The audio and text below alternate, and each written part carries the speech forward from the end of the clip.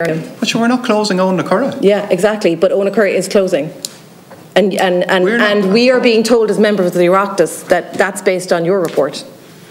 We're not closing Owenacurra. As I've explained to you, can I just finish? The authority who is closing it is using and I have to say it's kind of worrying that you're saying, we write hundreds of reports. Here is a report that is being used in a very specific way, and I would suggest for your own body it's quite important that you take ownership of the way your reports are being used if you're putting hundreds of them out into the world every year.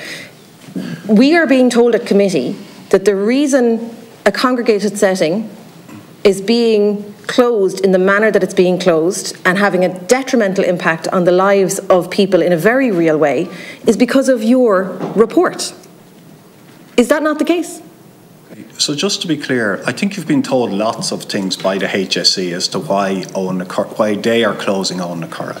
Also, can I say, we have dramatically changed the lives of thousands of people in Ireland through Mr. Farrelly, do you take no? Because I would like. I have to finish up, and I have minimal. But can you take responsibility for the use of your reports by the HSE? I can take responsibility that the reports from the Mental Health Commission have generated new centres in Galway, in Waterford, in Cork, all over the country for people that were living in dilapidated settings. That's the work of the Commission and the reports of the Commission. I can bring you down to Waterford and show you people and it has led to the closure of Owenacurra. And no, I am out of time.